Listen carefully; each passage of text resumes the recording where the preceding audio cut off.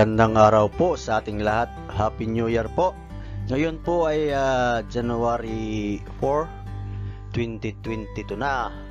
Bagong taon na. Ngayong araw, samahan niyo po ako. Ang topic natin ngayon ay tungkol sa Standard Specification for Carbon Structural Steel in ASTM A36. Ito po ang designation niya sa ASTM is A36. Ito po ang kadalasan natin ginagamit sa mga steel bridges, steel roofing ng bahay, steel truss, at saka steel platform. Ito po ang kadalasan natin. Ito ang halimbawa, hot rolled steel plate, steel checkered plate, steel angle, or steel H or I beam. Ito po ang mga carbon structural steel na halimbawa.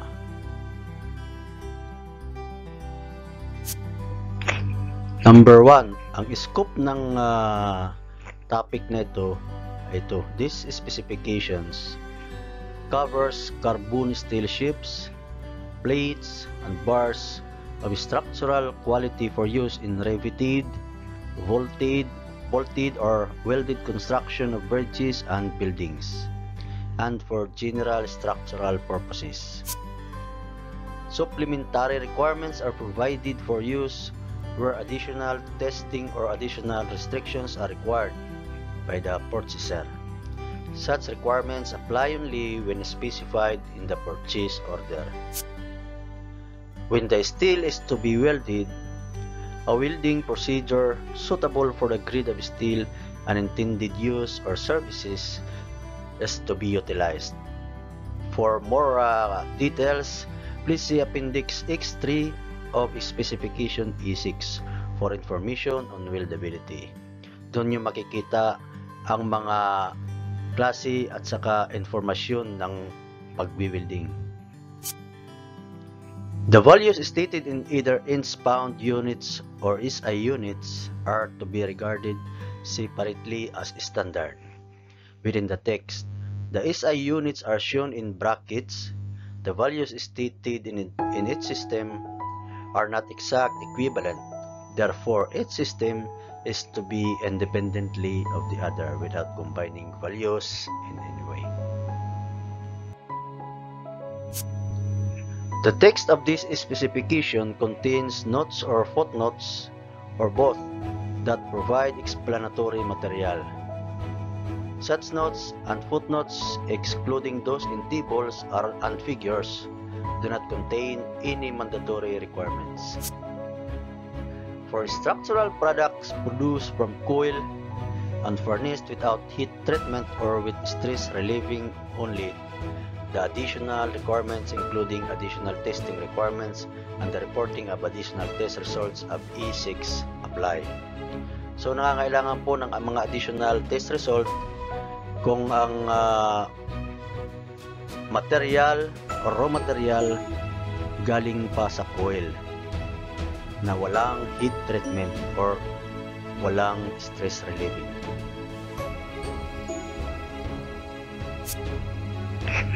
Number 2, reference documents. So these are the ASTM standards related to this structural steel. ASTM A6, the specification for general requirements for rolled structural steel bars, plates, sheaves, and sheet piling. ASTM E27, a specification for steel castings, carbon for general application. ASTM E307, the specification for carbon steel bolts and studs on 60,000 PSI tensile strength. ASTM E325, a specification for high strength bolt for structural steel joints. ASTM E325, specification for high strength bolts for structural steel joint in metric. ASTM E500, a specification for cold form welded and seamless carbon steel structural tubing in rounds and shapes. Usually ito po ang mga steel tube or mga steel pipe ginagamit natin, na pwede rin natin magamit ito sa mga firefighting, this firefighting water line. ASTM A501 specification for hot form welded and seamless carbon steel structural tubing. ASTM A502 specification for steel structural rivets.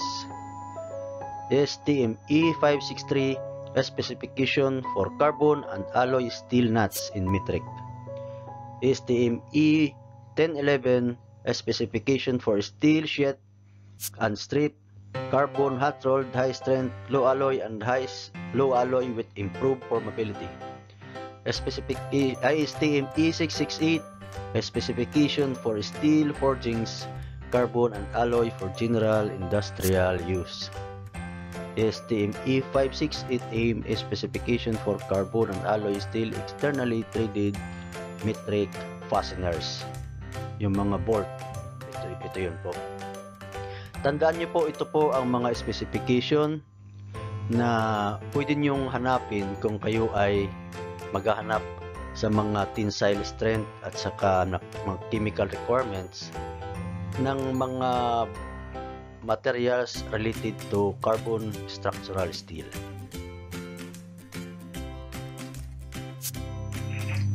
Appurtenant materials. In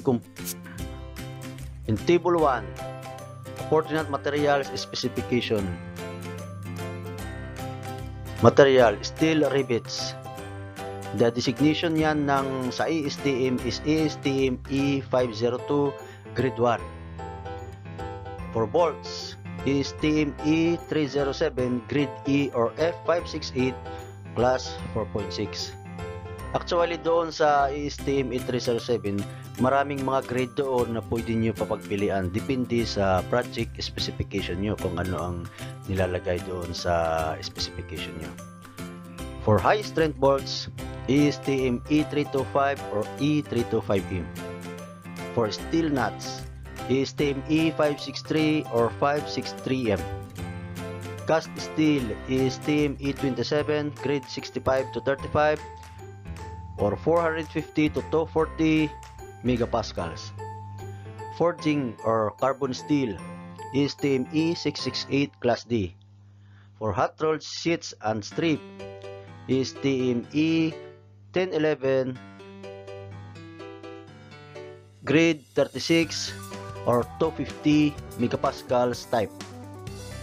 Type 1 or type 2 or E1018 E1018M grade 36 or 250 megapascals. Cold form tubing, ASTM E500 grade B. For hot form tubing, ASTM E501. For anchor bolts, ASTM E1554. Ito po lahat ang mga standard na pwede nyong magamit kung kayo ay maghahanap ng mga specification tungkol sa nabanggit nating materials related to carbon structural steel, ASTM A36. General requirements for delivery. Structural products furnished under this specification shall conform to the requirements of the current edition of Specification E6 for the specific structural product ordered unless a conflict exists, in which case this specification shall prevail. Okay? Coils are excluded from qualification to this specification until they are processed into a finished structural product. Structural products produced from coil means structural products that have been cut to individual lengths from coil. The processor directly controls or is responsible for the operations involved in the processing of a coil into a finished structural product. Such operations include decoiling, leveling or straightening, hot forming or cold forming if applicable, cutting the length, testing, inspection, conditioning, heat treatment if applicable, packaging, marking, loading for shipment, and certification. These are the examples of coil. Ibig sabihin, yung mga raw material nasa coil pa, Pag hindi pa yan naging cut into pieces or length, hindi pa yan mako-considered na belong siya doon dito sa specification na ito na ASTM A36. Unless kung finished product na siya, cut into length, so covered na siya dito sa specification nila.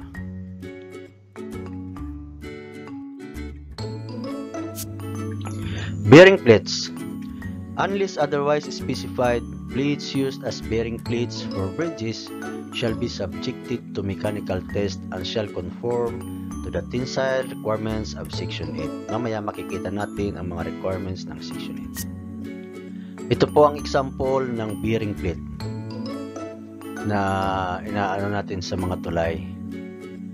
Ito po ang mga ginagawa naming ganito ang ginagawa namin sa mga bridges naming project. Unless otherwise specified, mechanical test shall not be required for plates over 1.5 inch or 40 mm in thickness used as bearing plate in structural other than bridges. So no need na, hindi na kailangan.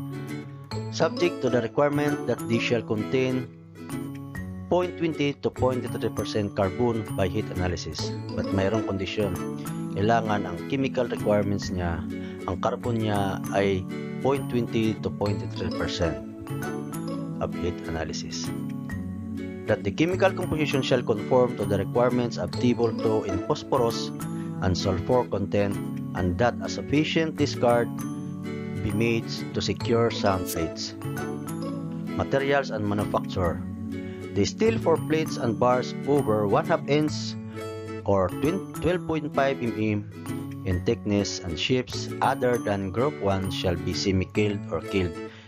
Pag sinabing semi-killed or killed, parang ano na siya, treated na siya.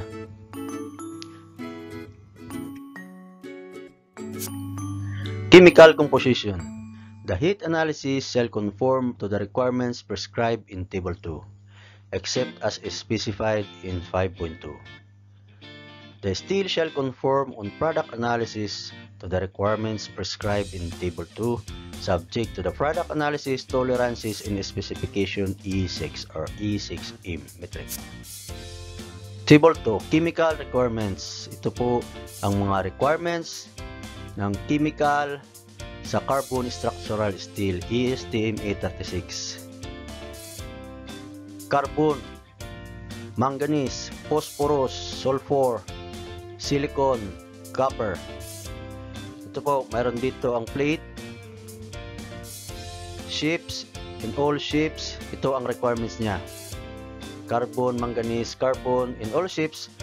Carbon, maximum, kailangan maximum 0.26%, hindi nalalampas. For manganese, wala siyang requirements. For phosphorus, kailangan 0.04% maximum only. For sulfur, 0.05% maximum. For silicon, 0.4 maximum. For copper, minimum, kailangan 0.20 minimum lang siya. Pag dito naman sa plate na ang pinag-uusapan natin. Depende sa mga technician, ito 20 mm, ito ang mga requirements niya. Carbon 0.25, manganese wala, phosphorus 0.04. Pag over na siya, over 3/4 to 1.5 inch or 20 to 240 mm. Dito. Pag ito na ang thickness ng plate, dito kayo titingin sa mga requirements. Okay? Pag over 1.5 to 2.5 inches o 40 to 65 mm na plate ang thickness, dito kayo sa column na ito titingin. Ito ang mga requirements. Dito kayo makakapag-evaluate ng materials kung pasado ba siya sa standard na specification ng chemical requirements ng E36. Pag over 2.5 to 4 inches, 65 to 100 inches, dito po ang requirements ng column na ito. Pag over 4 inches or over 100 mm ang thickness, dito kayo titingin sa column na ito. Pag bars naman, angle bar, square bar, lahat. Dito kayo titingin pag ang size niya is 20 mm, ito po ang requirements. Pag ang size niya 3/4 to 1 1/2 inch, 20 to 40 mm, ito pong requirements. Pag over 1 1/2 to 4 inches or 100 mm, dito po ang requirements sa column na ito. Pag over 100 mm or over 4 inches, dito po ang requirements.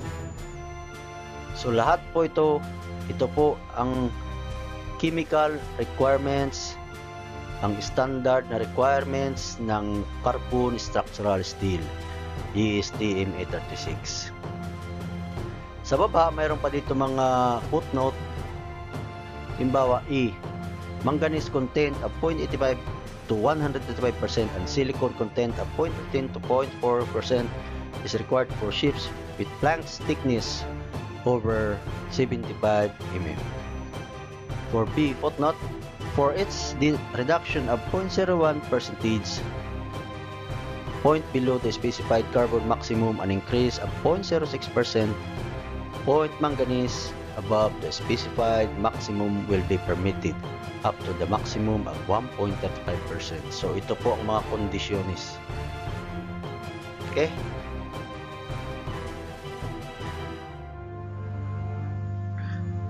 Tension test. Katapos naman ng chemical properties, mayroon yan mga tension test or mechanical properties.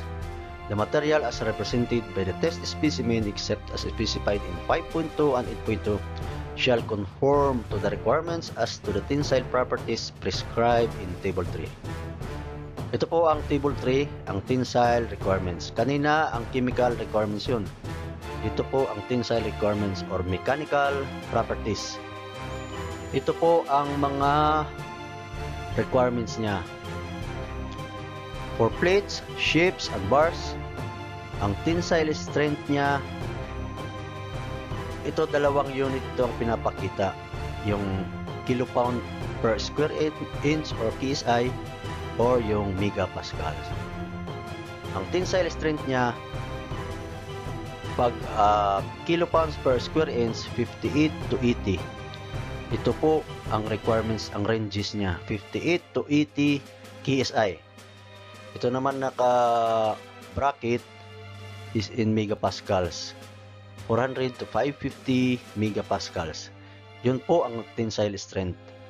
Ang yield point naman, minimum 36 kilopound or kilopound per square inch or KSI or 250 megapascals. Pag plates and bars naman, ang elongation niya in 8 inches or 200 mm minimum is 20%. Elongation naman in 2 inches or 50 mm minimum is 23%. Pag ships naman, ang elongation niya 8 inches or 200 mm, the minimum is in 20%. Pag ang elongation niya in 2 inches or 50 mm, the minimum is 21%. Ito po lahat ang mga tensile requirements ng ASTM A36, the carbon structural steel. Halimbawa, kung kayo mag-evaluate ng materials, dito po kayo titingin. Ito po ang references nyo. Kung babagsak siya or hindi siya standard na materials. Base yan sa mga test result na makukuha nyo, kasi pag dumarating ang materials, siyempre kukuha kayo ng mga samples or specimen, dadalhin nyo sa laboratory, doon nyo ipapatest yan. Tapos ito naman ang mag-evaluate kayo base dito sa standard requirements. Okay? Diyan po nagtatapos ang ating topic ngayong araw. Thanks for watching and God bless.